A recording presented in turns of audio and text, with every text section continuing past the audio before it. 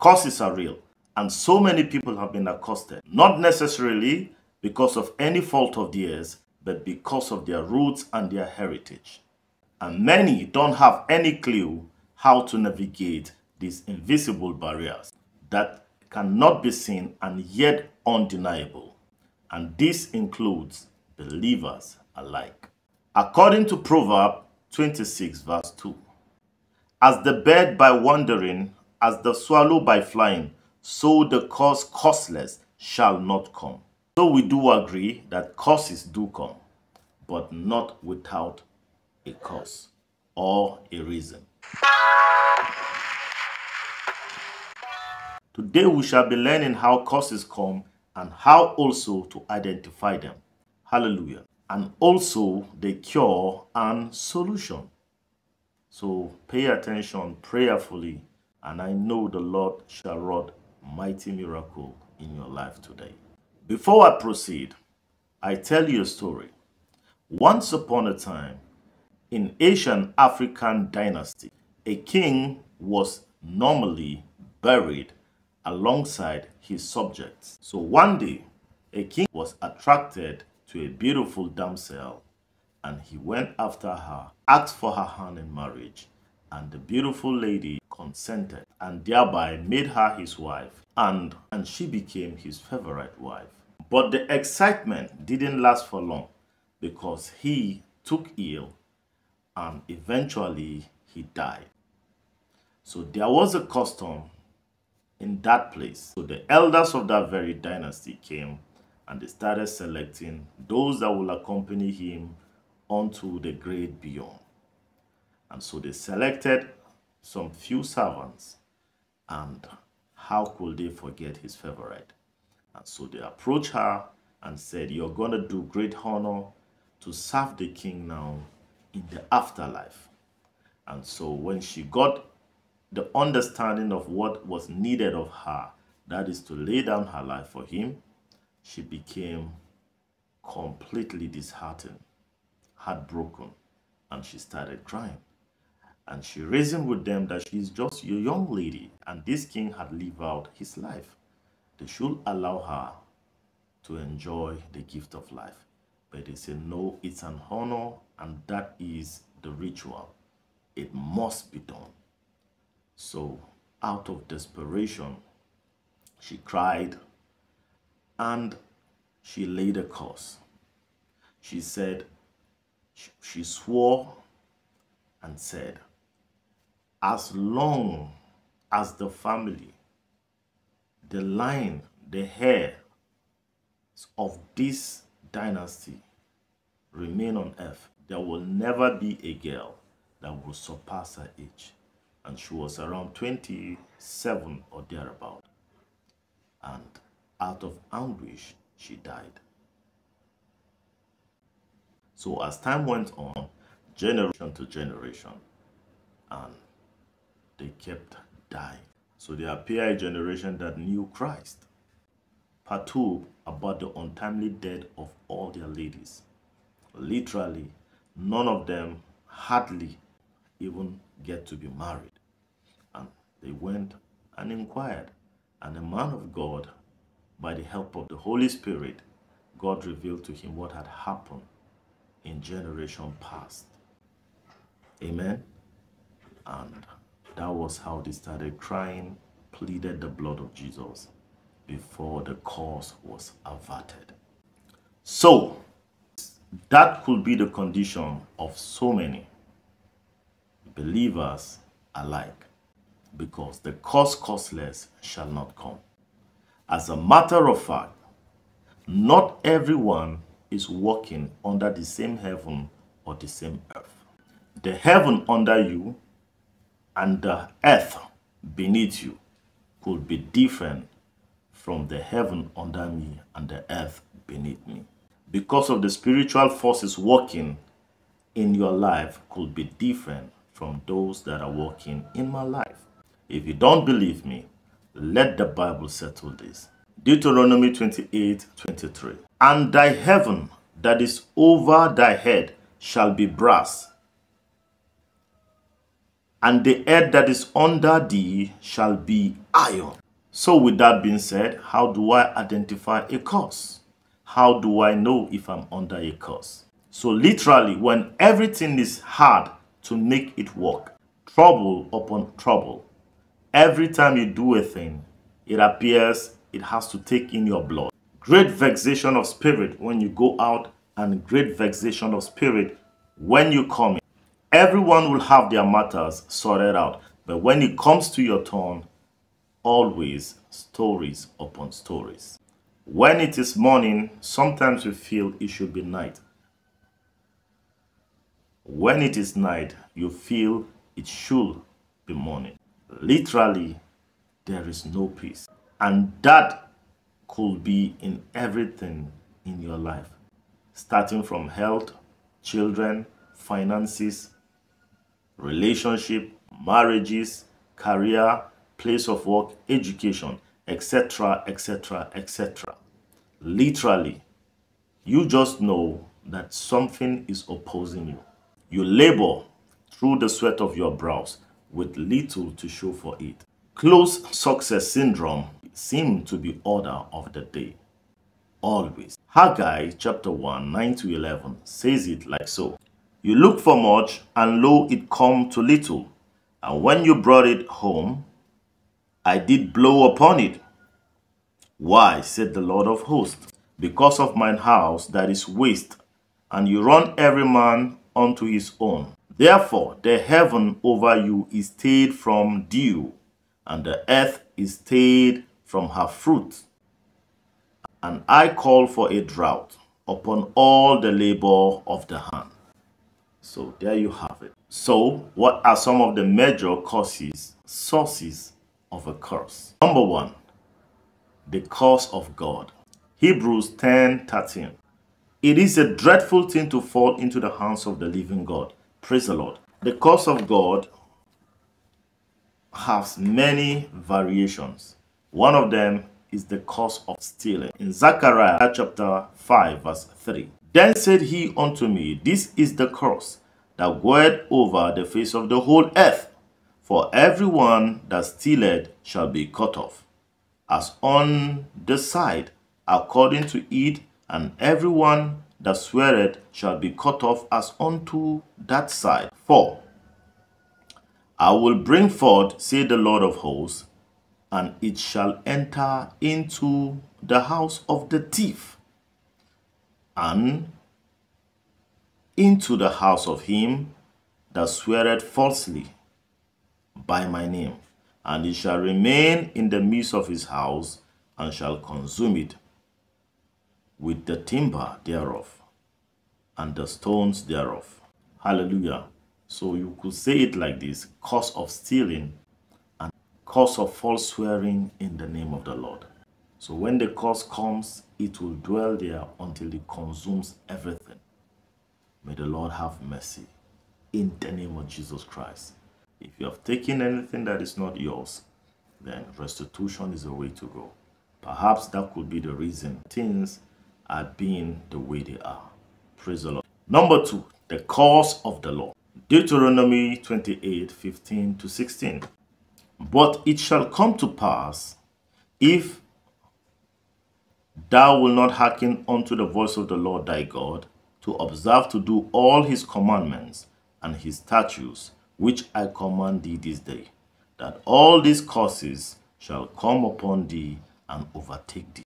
As we all know, till verse 66. There are barrage or catalog of curses. The curse of the law, it could be divided into 3. The curse of poverty, and the curse of sickness, and the curse of death. So ranging from that 15 to 66 verse, you have the curse of poverty, the curse of sickness, and the curse of death. Amen. Number 3, the curse of devils. Luke 13:16.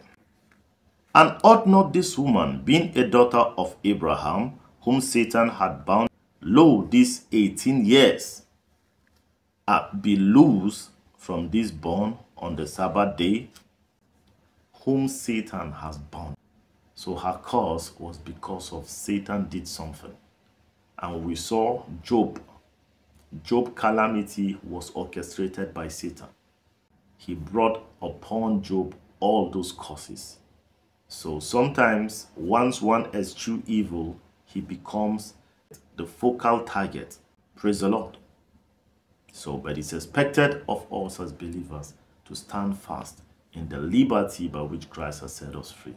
Amen. Because when you do good, he hates you for it, but he's already a liar and a failure in the name of Jesus Christ. Number 4, causing the blessed attracts a curse. Causing a man or a woman that is blessed by God or anointed by God attracts a curse. And permit me to say, now in this generation more than ever, this appears to be one of the major key areas by which curses are attracted into many people, believers' lives inclusive. 2 Kings 2:24. And he turned back and looked on them and cursed them in the name of the Lord. And there came forth 2 she-bears out of the wood, and tear 42 children of them. Hallelujah. That's speaking about Elisha. Some little children were calling him, hey, bald head, hey, bald head, hey, bald head. And he got infuriated and cursed them.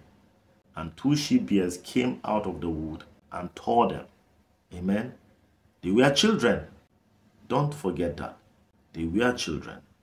Praise the Lord. That's why the Bible says, touch not my anointed and do my prophets no harm. Not just physically, but with one's mouth, we could be committing harm. Amen. It's very good to expose work of darkness, but to be attacking people by their names, that is not wise. Praise the Lord. Hear what David says in 1 Samuel 26 verse 9. And David said to Abishai, destroy him not. For who can stretch forth his hand against the Lord's anointed and be guiltless? Who can stretch forth his hand against the Lord's anointed and be guiltless? Speaking of Saul, even though Saul had backslided, David recognized that he was anointed by God. And nobody will dare touch the anointed of God and be sinless or guiltless. Amen. And remember, the person that brought the news of Saul's death was killed by David. And he knew that was a righteous thing. Because he had the opportunity to kill Saul, he tore the piece of his cloth. He was not a fool. Amen. There are many servants of God. They may have fallen based on our own understanding. But yet, if they had been anointed, it's best if we don't insult them. Hallelujah. We could expose the works of darkness, but to insult, it's a dangerous thing. The Bible says, destroy it not, for there is blessing in it. Amen. But the scripture says, I will bless those that bless you and curse him that curse you. So you see that. Praise the Lord. So in other words, there are more that bless us and few that curse us. So it's a dangerous thing. Beware. If someone is blessed, take cover. Because anytime you attack, you're coming under a curse. Because God is the one that blessed them. So anytime you begin to curse them, you are under a curse automatically. Praise the Lord. So how do you know?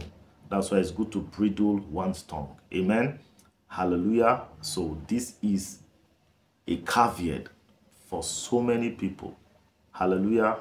So check out your life. If you see there could be things that you don't know why they are consistent or persistent, then take note on that. Don't assume it might not be one of those things. Hallelujah. Number 5, mocking the move of God.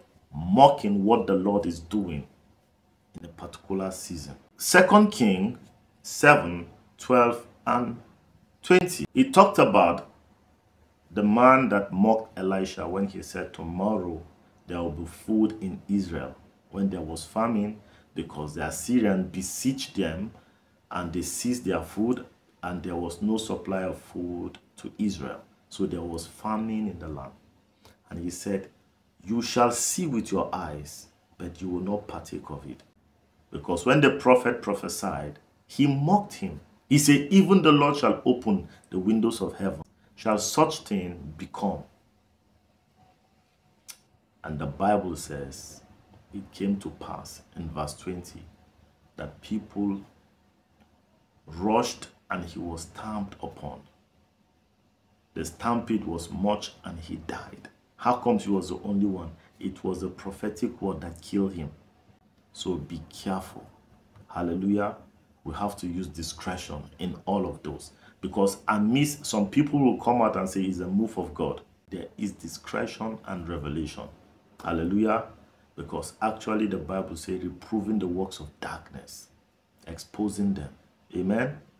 So that is our office. Defending the faith that was handed down. Amen. By the forefathers. Praise the Lord. In Isaiah 28, 21 to 22, it says, for the Lord shall rise up as in Mount Perazim, he shall be wrought as in the valley of Gibeon, that he may do his work, his strange work, and bring to pass his act, his strange act. 22. Now therefore be ye not mockers, lest your bands be made strong. For I have heard from the Lord, God of hosts, a consumption even determined upon the whole earth. So, brethren, that is a caveat right there. Amen. Watch out. May the Lord give us the grace in Jesus' mighty name. Number 6, cause of a man.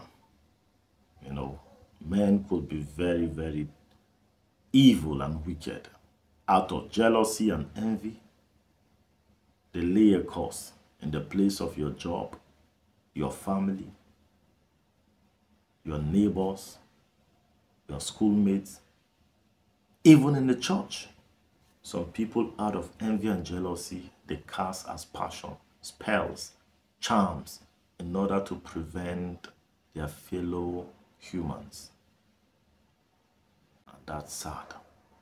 Numbers 23:23. Surely there is no enchantment against Jacob, neither is there any divination against Israel. According to this time it shall be said of Jacob and of Israel, what hath God wrought? Praise the Lord. So the Bible says, no weapon fashioned against you shall prosper. So who are those fashioning? The blacksmith. They are men. They are not spirits. Amen. Praise the Lord. Number 7, the cause of trusting a man. Hallelujah. Trusting a man. That doesn't mean you shouldn't trust any man. It is not in that context the Bible is suggesting. Putting your faith and trust in a man to help you instead of God. God can use someone, no doubt. Yes, people could be reliable, but they shouldn't be the source of whatever you're expecting. Jeremiah 17:5. Thus says the Lord, cursed be the man that trusted in man, and maketh flesh his arm, and whose heart departed from the Lord. So we see right there, when you exchange the trust you're supposed to have on God to trusting in a man, you are under a curse automatically. Amen. Some people, for men's sake, they will do all types of things instead of putting God first.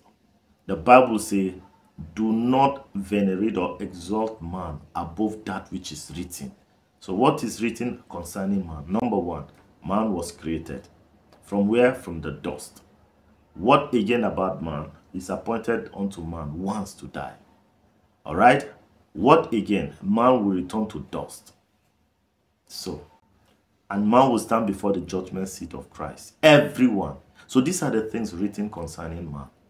So trusting a man or worshiping a man, that with whom you worship is under a curse. And the person that allows himself to be worshipped is under double curse. Amen. So trusting your uncle rather than praying unto God to give me this, to give me that, I'm trusting my dad. And all of that brings a curse or attracts a curse. Amen? Or in relationship. Praise the Lord. That is not to say you be suspecting your spouse for no reason. No, that's not what we're saying. We're talking about things that could be done by God. You seek those execution or performance of those things from men. Amen. Even if you're going to the hospital, commit your way unto the Lord, because God blesses doctors, amen, to carry out operation. But while you're going through whatever they're checking you, let your mind be fixed on Christ, not on them. Some, they have all the money. They say, doctor, if you can make me come out alive, I will pay you this. That's a very stupid statement. Amen. Because they are just men. And once God sees that, God could be provoked. Amen. May the Lord have mercy upon us in Jesus' mighty name. Reason number 8. The cause of following after other gods. Amen. In Psalm 16 verse 4, it says, their sorrows shall be multiplied that hasten after other gods. Their drink offerings of blood will I not offer, nor take up their names into my lips. Hallelujah. So some of us, some believers visit psychic. Some has visited witch doctors, warlocks, Babalawo, Sangoma, all types of satanic mediums. Some have used tarot card, Ouija board, etc., etc., etc. Now, some are on zodiac signs. Go for palm reading. All of these things attracts an immediate cause. Isaiah chapter 30, 1-2 says, woe to the rebellious children, said the Lord, that take counsel, but not of me, and that covereth with a covering, but not of my spirit, that they may add sin to sin, that walk to go down into Egypt, and have not asked at my mouth, to strengthen themselves in the strength of Pharaoh, and to trust in the shadow of Egypt. So you can see that in all of these, God is absent. They are aware of power, but the source of the power is not from God. They are aware of protection, but the source of the protection is not from God. Such persons that practice those are already under a curse. The Bible says they will not know when good cometh. They will be like the heat in the desert. Do you know what the heat in the desert means? It means your life will be hard, hot. And you know what desert heat is like. Hallelujah. So that is it. Number 10, last but not the least, afterward the solution is coming. Self-inflicted curses. Many believers attracted curses by what they say. Amen. The Bible says you shall have whatsoever you say. They are so negative. Oh, I am ugly. Oh, I am a failure. I am good for nothing. Especially ladies. Negative confessions. Not only does that attract curse upon one's life, when you think evil and wicked about yourself, it attracts that. The Bible says, as a man thinketh in his heart, so is he. Praise the Lord. So the Bible says, whatever is pure, whatever is good, whatever is of good report, lovely, think on those things. But you begin to think negative thoughts. Some believers, as a matter of fact, after prayers, they start confessing negatively. And they wonder, why are they walking in cycle throughout that challenge? That's because they refuse to be transformed by the renewal of their minds. So, as a man thinketh in his heart, so is he. Out of the abundance of the heart, the mouth speaketh. The power of life and death lies in the tongue. Speak life, my friend. Don't curse yourself. Praise the Lord. So at this very point, if you have gained anything of value and you haven't subscribed to this channel, please consider doing so, and the Lord shall bless you richly. And also make sure to like the video, share the video, so that others get to watch too that are passing through such dilemmas. Hallelujah. And the Lord shall surely bless you. And now the solution is, number one, be born again. Be born again. If any man is in Christ, is now a new creature. Behold, all things have passed away. Behold, everything is now new. Praise the Lord. So, but believers could be afflicted while they could be doing some of those things, and you have them paying for it. So now that you know the truth shall set you free. Because the Bible says, my people are destroyed for the lack of knowledge. And through knowledge shall the just be delivered. So you've just heard some of the things that introduce causes in our lives. So you repent if you're already a believer. Amen. There's no sin God cannot forgive if a man is willing to repent. We cannot appropriate forgiveness without repentance. Praise the Lord. So at this very point, if you want to give your life to Christ, then repeat after me so that you might become a child of God. Say, Lord Jesus, have mercy on me. Forgive me my sins. I believe you died for me. On the third day, you rose again, that I may be a child of God, that I may be born again. Jesus, I believe in my heart and I confess with my mouth that you are my Lord and my Savior. Write my name in the book of life and make me a child of God. Amen. Congratulations. If you've made that prayer, congratulations. There will be a number there. You could reach us, amen, and pray with you further and help you in growing your faith. Hallelujah. Welcome to God's family. So number two, the curse of the law is averted by redemption. So the curse of the law is averted by redemption.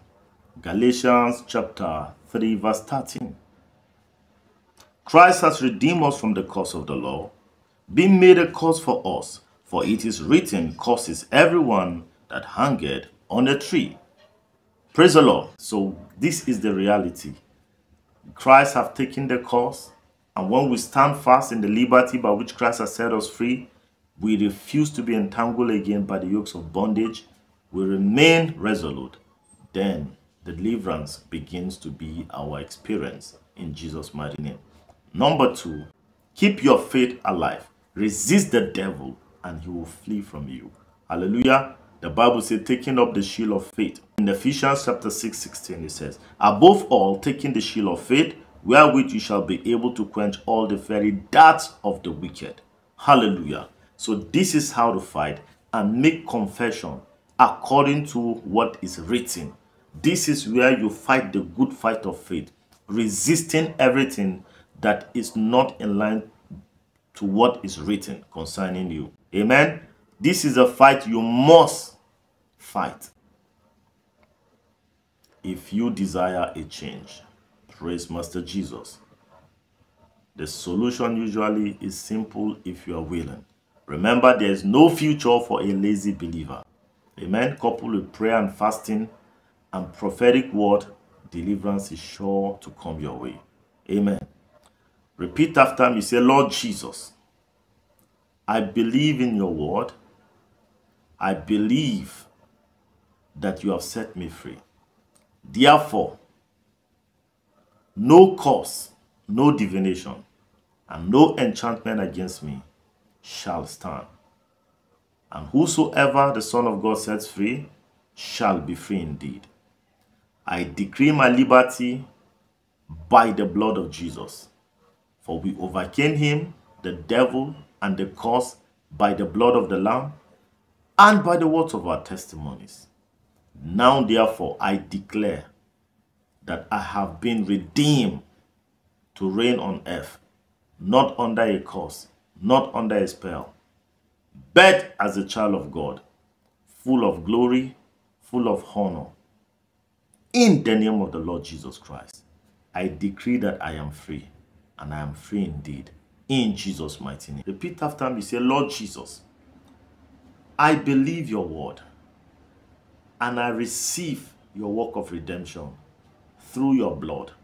Therefore, no weapon fashioned against me shall prosper.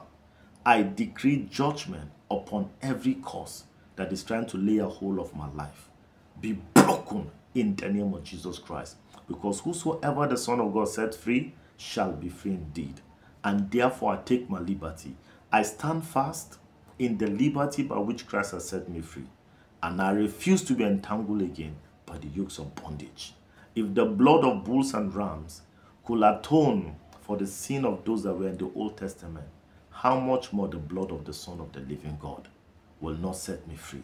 If he took the blood of bulls or blood of lamb to set them free from the captivity of 430 years in Egypt, then my own life captivity is a walkover by the everlasting blood of the everlasting covenant, the blood of Jesus. Therefore, I take my deliverance by force of the blood of Jesus that speak better things than the blood of Abel. Jesus, I stand firm and I stand fast in the veracity of the power of your blood. I overcome this devil and I overcome this curse by the blood of Jesus and by the words of my testimony. Thank you for setting me free, and I'm free indeed in Jesus' mighty name. Hallelujah. Congratulations, congratulations, congratulations. You can keep rewatching this video, amen, until you soak every truth that is in it, and you are surely going to testify to the glory of Jesus and to the shame of the devil. Amen. So at this very juncture, I want to congratulate you for watching all through. Amen. If you haven't yet subscribed, please do so, and share and like, and the Lord shall richly bless you. Till I come your way again next time. Shalom.